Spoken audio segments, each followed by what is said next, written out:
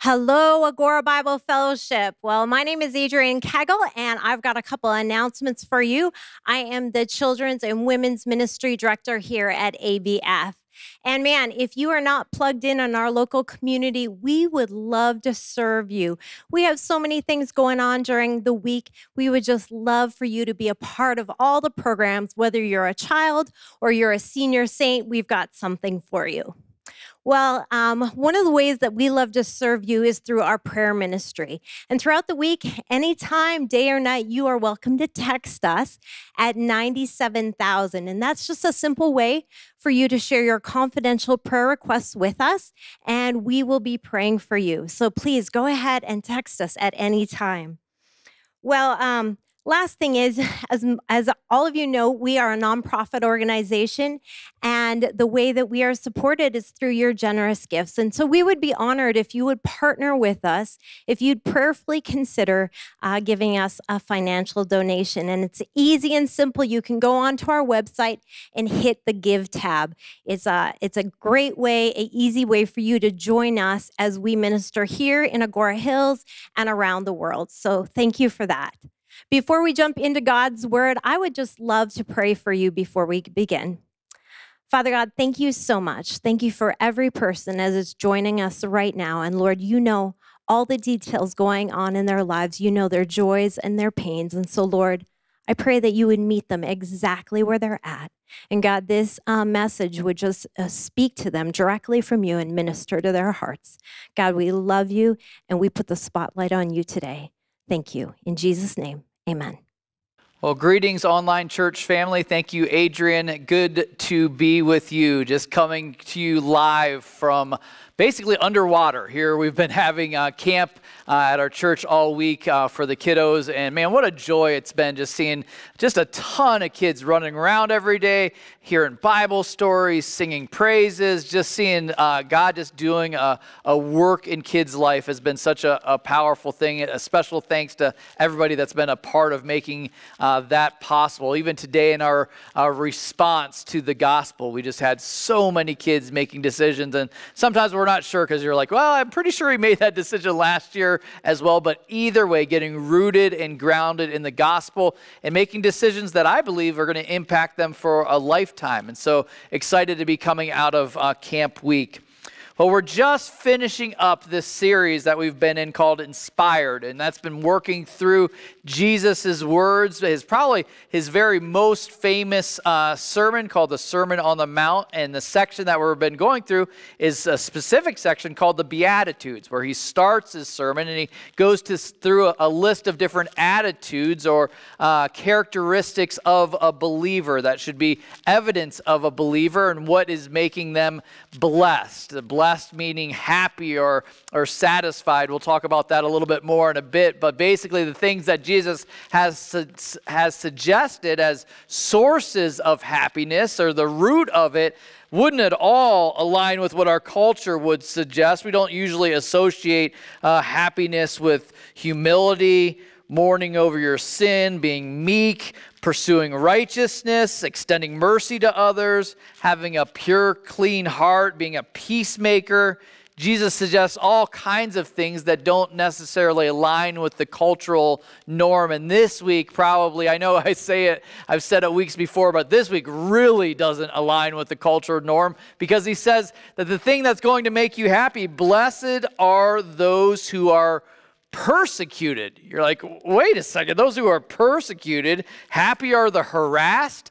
What does that even mean? Those that go through hardship because of their own beliefs, you wouldn't necessarily associate that with any kind of happiness or satisfaction. But here's the idea that he points to is that this is key. It's part of the believer's life, part of the experience. And we're so programmed in our culture to be discomfort or avoid discomfort at all, whatever it takes to avoid it. We want to try to create a cocoon that we exist in and avoid it as much as possible. And really, we institute a life or an existence that avoids it for ourselves, and we do our best to avoid any kind of discomfort for those we care about most. So Jesus is really upending this idea when he's suggesting that it should be part of the norm, part of the expectation for those who are committed followers of Jesus Christ. If we're honest, present day, we'd stand out like a sore thumb in comparison to some of the descriptions of what the early believers went through. Hebrews 11:35 describes it to a bit. It says, some were tortured, refusing to accept release, so that they might rise again to a better life. Others suffered, mocking and flogging and even chains and imprisonment. They were stoned, they were sawn in two, they were killed with the sword. He goes on from there with this just description of just the hardship and pain that so many of our predecessors have experienced. So the question is, what does it look like as we live in basically a country that's known for its religious freedom, where we don't encounter that level of persecution? What should we expect? What should we count on to experience as a follower of Jesus Christ in the present day, in the modern era? Let me pray before we explore the answers to those questions. Lord Jesus, we thank you so much for this opportunity to spend just exploring your word and literally your words, a sermon that you taught. God, it's so rich and just full of direction. Direction that we don't stumble upon, not direction that our world suggests, but direction as to what a satisfied and full life looks like. God, I pray that we'd really pique our interest, that we'd lean in and listen intently for what you want to say to us. We invite that in Jesus Christ's name. Amen. Well, starting in the verse 10, we're just going to cover the last couple verses of this section, verse 10 through 12. He starts by saying this. Blessed are those who are persecuted for righteousness' sake, for theirs is the kingdom of heaven. Now, let's be clear on that. We've talked the entire series about the blessing part, and that's hopefully kind of sinking in. That's idea of being happy or satisfied or fulfilled or complete, somebody that's not lacking anything. So he's promising that as part of our experience is to be blessed if we experience these things. And the thing that I've already alluded to is what he points to is persecution. Those who are persecuted. Now you might say, well, how is that relevant today? Well, here's the thing that you have to wrestle through. Just because it might not be relevant to you personally, it might not be relevant to me personally based on my living circumstances, where we're placed, doesn't mean that persecution isn't part of the present day experience of so many on our planet. Doing a little research on that even this week, just the existence and how prevalent persecution is right now. There's two organizations, Voice of the Martyr and Open Door ministry, that track persecution around the world. Basically, the idea is this, that there's literally thousands of people every single year that lose their life in the name of Jesus Christ. There's a research group by the name of Reuters that actually has determined that approximately 100 million believers are currently living under some level of persecution. Other organizations would suggest that Christians are the very most persecuted group of any religious group on the planet. So it's not as if we're not experiencing it. It's a prevalent thing. In fact, the top nations, and I mention these so we can be praying for the top nations where persecution is presently taking place would be North Korea, Iraq, Afghanistan, Somalia, Iran, Syria, Pakistan, Sudan. These are places where proclaiming the name of Jesus Christ comes at a price.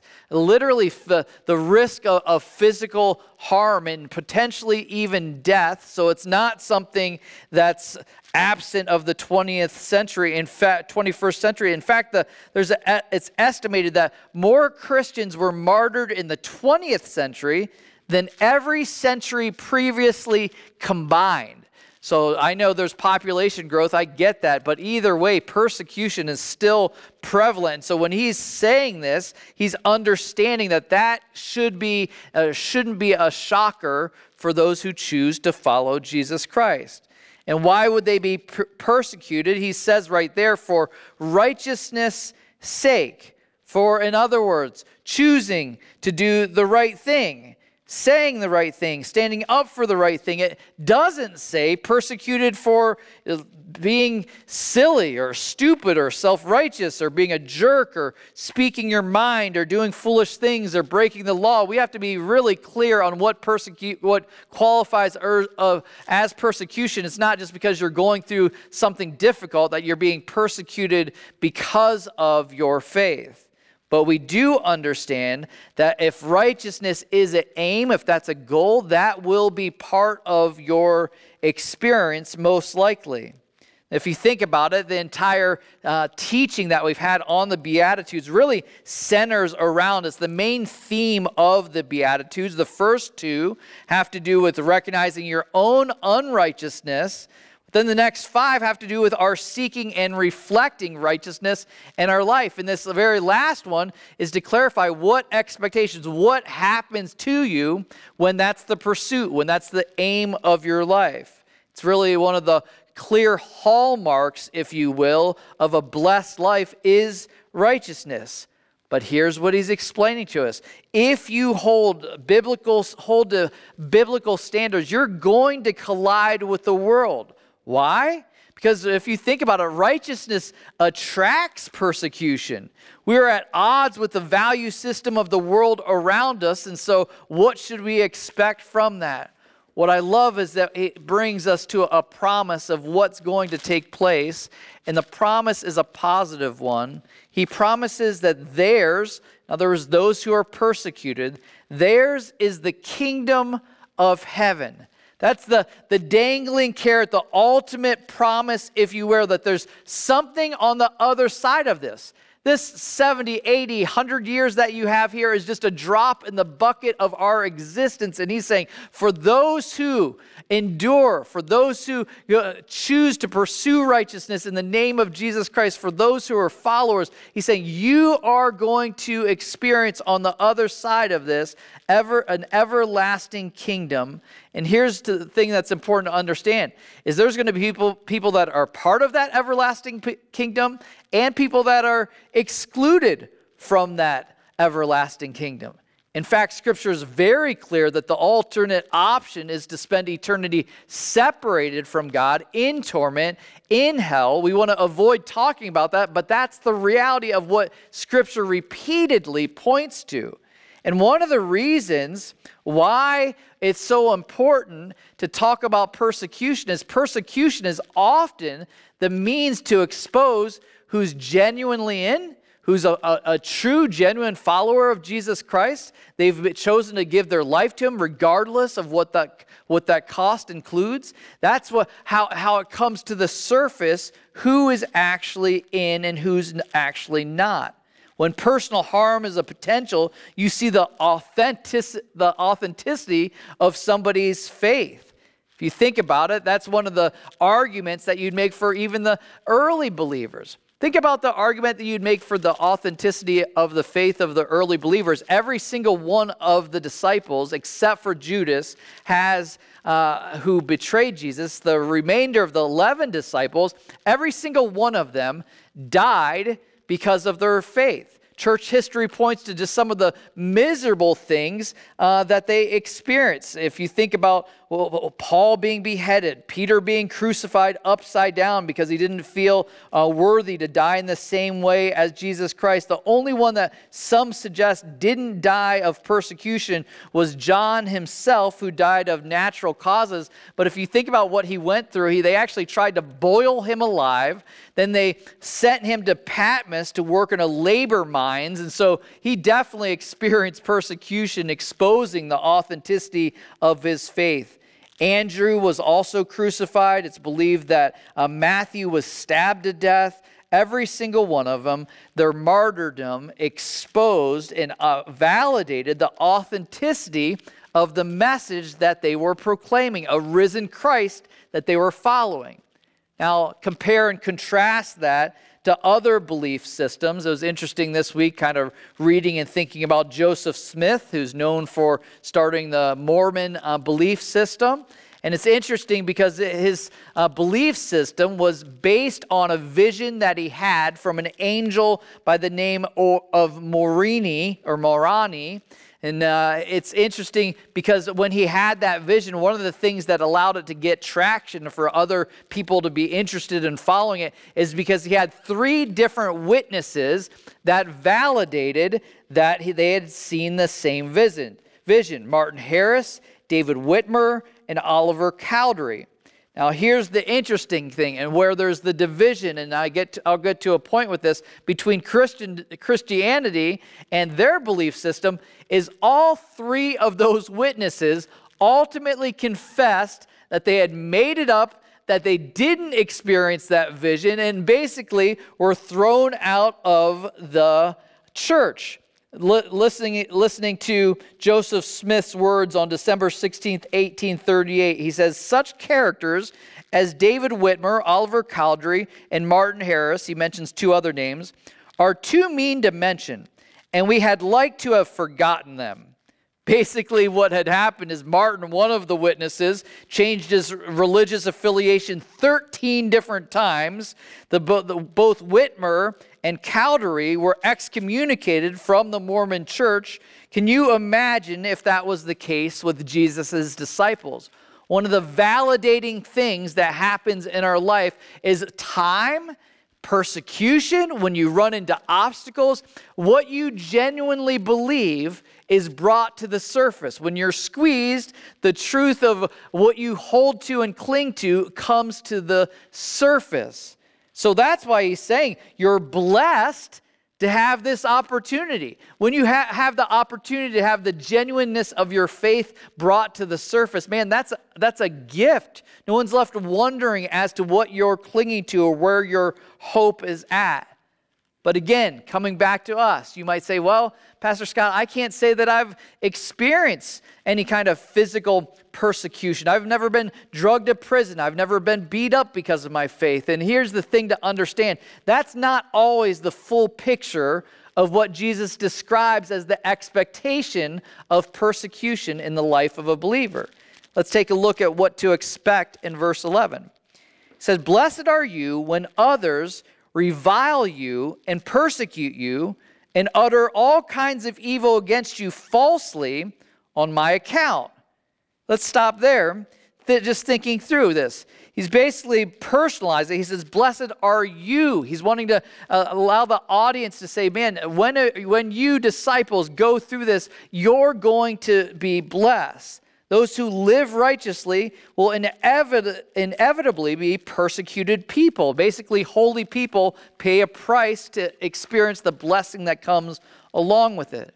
This isn't just a one-time presented. This is a reoccurring theme in Scripture. 2 Timothy 3:12 says, indeed, all who desire to live a godly life in Christ Jesus will be persecuted. So it's not a might, it's not a could be. That's why here it says when this takes place. It's an expectation. But we also, when you see the word used there, when, you also get the idea that it's not always a constant. There might be waves of persecution. You might go through a season where you're running into opposition because of your beliefs. And then there's seasons where you're like, hey, I'm not really noticing it. That's what he's mentioning. 3 things, though, for us when it's coming to anticipate. And I find it interesting that out of the 3, 2 of them for sure don't have to do with physical, maybe potentially 1. Let's take a look at the 3 that he mentions. They will revile you, they will persecute you, and say all kinds of evil against you. The first one, let's be clear on what revile means. It means to abuse and attack with evil words.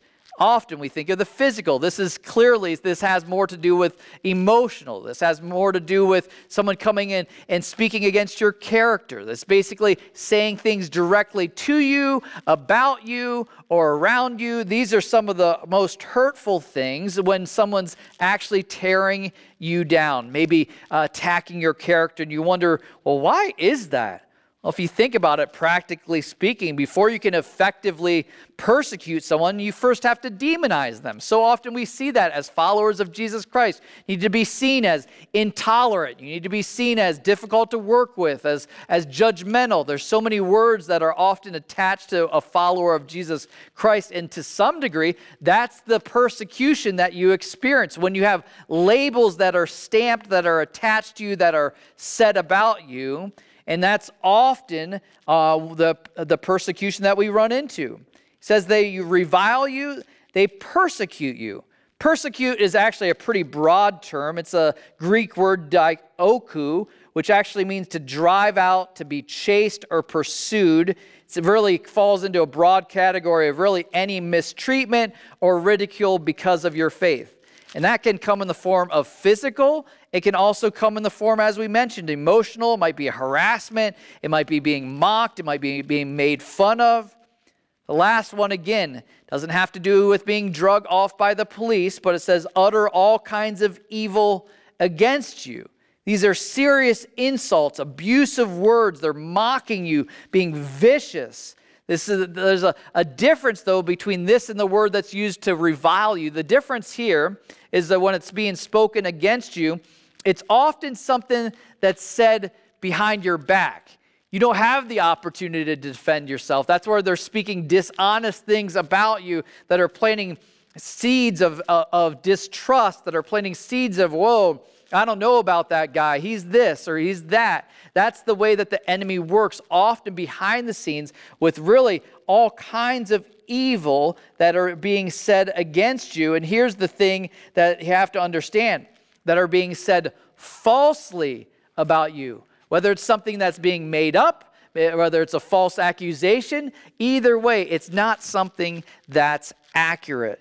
So those are three different things that he highlights. And here's the idea, is that's the reason behind it is captured right at the end of that verse. And I think it's so important for us to catch that. You're falsely, all these things, falsely on my account. On my account. Because sometimes you might be like, well, why am I going through all of this stuff? Here's the thing to understand. That on my account points to the idea that he's the reason for our mistreatment. If you think about it, he explains to us, hey, they hated me. They're going to hate you if your life aligns with me. Think about Jesus' life. It was marked with serving others, with meeting needs, with healing, with rescuing, with feeding, with caring for the poor, all of these things. But yet, man, they just could not stand Jesus. That's why he warned his disciples in John 15. He said, if the world hates you, you know that it's hated me before it hated you. If you were of the world would love its own. But because you are not of the world, they're going to hate you. He explains. He says a little bit further on, he says, if they persecuted me, they will also persecute you. There's an irrational hatred. I don't know if you've noticed this before. There doesn't seem like there's opposition against Buddha or Muhammad or some of the other belief systems. Joseph Smith, I've already mentioned. There's not the same level of hostility, but when someone mentions Jesus Christ, people pull back, they resist, they turn the camera off. They want to avoid that in all possible ways because there's something to be said about, man, exposing. When people are exposed to the light, they prefer darkness rather than light. So with this growing intolerance for believers, you got to wonder if we'll see more and more persecution in our lifetime. If you think about it, anytime you're standing up for righteousness, you got to anticipate that's not going to be well received. I was thinking about that practically of what that looks like present day. Often, what you're standing up for what's right is so often being the one that stands in between those in power and those who are being oppressed. those who are taking advantage, and those who are being taken advantage of. Whether you can add to my list, but just thinking through some of those different areas, whether it's standing up for women that are going through mistreatment, whether it's immigrants, whether it's kids that are being taken advantage of, whether it's the elderly, the handicapped, minorities, any level of resisting the powers that be, that's going to come with some level of persecution. Basically, if you speak for the voiceless, you're going to need to brace yourself. And probably one of the most obvious voiceless people that we need to stand up for is the unborn baby. When you speak up for these things, when you step out on their expense, you have to realize you're going to be spoken poorly about. You're going to be excluded. You're going to be ostracized. You're going to be rejected. All of those things should not shock us. And here, just as I'm speaking to anyone who's younger in the audience and you're wondering, man, as I'm going to college, as I'm in high school or whatever you're in, here's the thing. When you choose not to participate in the things of the world, and I know these are the churchy things, but when you choose not to smoke weed, when you choose not to drink, when you choose not to sleep around, when you choose not to watch horror films, when you choose not to listen to explicit lyrics, when you say, I'm drawing a line, people don't like that. People push away from that. Oh, what are you too good for that? Is that something you're looking down on us for? People would much rather see you join them in their sin. And they're not going to drag you off to prison, but here's the thing. So often persecution is a lot more subtle than that. You're not included. You're not invited. You're not in the text thread. You're not part of the group. And here's the thing to understand why it's so key to be a part of a healthy, God-honoring Christian community is we're intended to be the support to each other through things like this. During waves of persecution, man, to be able to lean into a fellow believer and say, man, I'm going through this. Can you pray for me? Can you lift me up to be able to stand firm for what is right? That's the intention of the body of Christ, to be that support. So the question is, what is our response when we collide with this persecution that he's basically promised as a guarantee that it's coming? Look in verse 12. He says, rejoice and be glad, for your reward is great in heaven. For so they persecuted the prophets who were before you. All right, we'll stop there for the remainder of our text, just talking through that. The first word there, the original word used for rejoice, actually involved the idea or picture of leaping for joy. It's not sulking. There's a physical response. When you have the opportunity to be persecuted, he's telling us, man, you need to leap for joy. That's a pretty crazy idea. Maybe you've heard this expression before. I think I've used it in a sermon at some point. Maybe it's just me talking to my kids. I don't know. But the expression is this: 10% of life is what happens to you, and 90% of life is how you respond to it. Now, I don't know where that originates, and I don't know if it's exactly scientific, but here's the big idea that I actually do agree with, is that how we respond to what happens to us matters. It's noticed. It has an impact. That's why he's telling them to be rejoice and be glad. It's not an internal deal, but the rejoicing is an external. It's a verbal celebration. I was thinking about this text this week. I was thought back to in Acts chapter 16 when Paul and Silas were imprisoned after healing someone, when they were thrown in the shackles, when they're there, and in the middle of the night after being whipped and tormented and miserable, most likely hanging by their ankles, they're known for singing and praising God and praying, and it was a whole worship concert. And if you remember the story, that's when God's power is unleashed. There's an earthquake, they're set free, and in response to it, they stay and stick around even when they had their freedom. In response to that, you see a jailer and his entire family, most likely the prisoners, the prison guards. There's a massive revival. You see, when we actually draw the line, when we hold firm, when we stay the course despite persecution, God does some powerful things in that. And he promises in response to that, your reward is great in heaven. Your reward is great in heaven. Here's the thing, the longer I teach God's word, the more I realize I'm blown away with how often Scripture speaks of this reality. And there's a reward system in place. We have a God that notices when we speak up on his behalf. We have a God that notices when we speak up on behalf of the helpless, those who are created in his image that can't defend themselves. We have a God that takes note, and there's a reward system in place. Now, some of us get a little bit awkward about that idea, but man, you can't spend much time in Scripture without realizing that the things that we do in this life are either going to have reward or not reward. You can have a life that's having an impact on lives, a response to things in an appropriate, God-honoring way. That, man, he's saying, listen, I notice, and I'm going to reward you for that. There's nothing wrong with being excited about that and even being in pursuit of that. And he explains, he says, listen, and you're in good company. I like thinking about this last section. He says, for so they persecuted the prophets who were before you. Man, how cool to be in that company. To be along, consider like, hey, you're much like the prophets that when you're experiencing persecution, when you're being made fun of, when you're being mocked, when you're being excluded, when someone's talking about behind your back, you're like, man, I'm in good company here. I'm like the prophets that came before me. What an awesome thing. What an awesome privilege to be a part of that. Because if we're honest with ourselves, this whole thing is going to be done in a blink of an eye. So, how do we respond to this?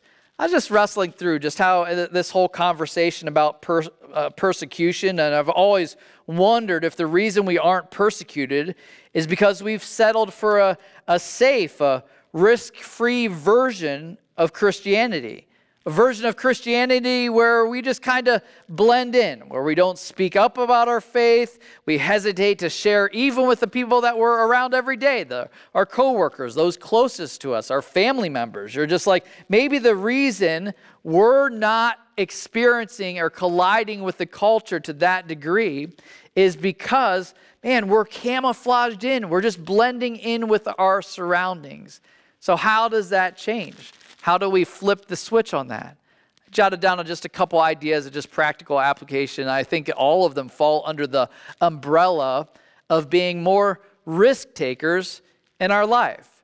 Jotted down 3 just practical ways that we can be more risk takers. I think one of the best ways for engaging the world is asking more leading questions with the people you're around. Realizing, hey, I've got this limited window to engage with this person. Are there some things that I can ask that's going to move them to talking about spiritual things that are lasting, things that are eternal? I had lunch a couple weeks ago with a friend that I've made at the gym and was just talking with him, and the entire conversation, I was just looking for opportunities. One, I care about him. I'm asking about his life, but I was really hoping to move towards spiritual things, and I finally got to the point of talking about the loss of his father and talking about life in general and big picture stuff. By question after question, got to share with him just a bit. He wasn't super receptive, just a bit about really what I believe this life comes down to is how we respond to Jesus Christ. What do we do with the offer that he's extended to each one of us? So often that comes from the mastery of asking questions. Practice it a bit. Take some risks. How can you move a conversation? How can you ask questions that are going to provoke thought? Second risk-taking thing I jotted down is look for opportunities just to bring up spiritual things. Not to ask more questions, just like you're looking for in the weave and flow of the conversation or where you're at as you're interacting. How can you present? How can you move the conversation to talk about spiritual things?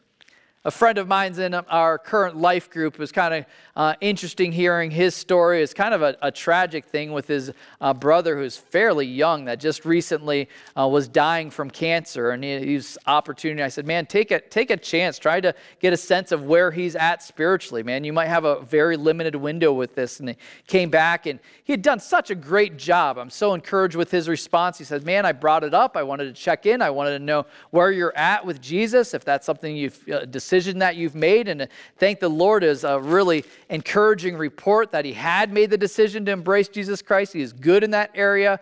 And so he's so thankful after he passed, as tragic as that is, to be able to look back and be like, you know what? I was bold. I took a risk. I don't know, maybe somebody in our audience right now that's listening has somebody that they care about deeply. That's maybe their health is failing. Maybe it's a parent. Maybe it's an aunt or an uncle, somebody that you're like, man, my time with them is short. I would suggest, man, take the risk. You want to have regret-free living. You want to make sure that you've taken and seized every opportunity to proclaim Christ. One other one that I just jotted down, and I'm sure you could add to our list, is I put your flag up online so nobody wonders where you stand. What do I mean, put your flag up online? Man, if you get on your Facebook page or your Instagram or whatever it is, whatever social media, it should be splashed with things that point to Jesus Christ. Whether you're sharing a favorite verse, whether you're sharing a picture with your family at ABF for Easter, whether you're sharing, I don't know what it would be. Maybe it's your most recent TikTok Christian clip that you're like, or a sermon that you attach, or a Christian song that you like. Make sure that if somebody stumbles on one of your pages, they're not wondering what you believe, what you're holding to. And make sure that it's not peppered with politics. Utilize those opportunities, those platforms to proclaim Jesus Christ crucified, the one rescue that we have. It's interesting, I was online this last week, and I'm trying to practice what I preach with that. And I have, even just on my Facebook, different things that point to this church, point to my job, point to different highlights that I think, different quotes, different things like that. It's interesting, I was dialoguing with a guy about some wheels that I had for sale online this past week, and just dialoguing with him, and he's just like, you know what? He's like, man, you seem like such a cool guy. I noticed on your Facebook that you're a pastor. And he said, man, are you open if I have some spiritual questions to be able to run them by you? Like, this was without me having to say anything about it. Just proclaiming that my flag was up and nobody was wondering where I stand on my faith. And so it led to a great conversation. I'm actually really excited to see what that new friendship might unfold and have opportunity for. This is basically it, to understand that if you want to avoid persecution, we all know the way in order to do that. Be silent about your faith. Don't ever proclaim it. Be a secret agent Christian. But if you want to experience life to the full, blessing, impact, influence, redirecting eternities, I'll tell you what, take more risks. Nobody gets to the end of their life and says, you know what, I wish I wouldn't have taken so many risks for Jesus Christ. I don't think that's ever going to be a statement that's said. Well, this is the caution. Don't be surprised by it, but instead rejoice in it, because we know that on the other side of this is the eternal kingdom, the kingdom that we're placing and betting our hope in. Let me pray as I wrap up. Lord Jesus, we thank you so much for this chance to be exposed to expectations as for someone that's committed to living right in a world that's going the exact opposite direction. We shouldn't be shocked that when we're trying to swim the opposite way, that we're colliding with a culture that is not interested in that resists that idea. But I thank you for the promise that you will draw close, that you will reward, that you will bless, that you will fulfill, that these crossroads that we come to that are difficult, where we either wave our flag or we hide and are silent, God, that those are opportunities to verify, to solidify where we actually stand, what we actually cling to.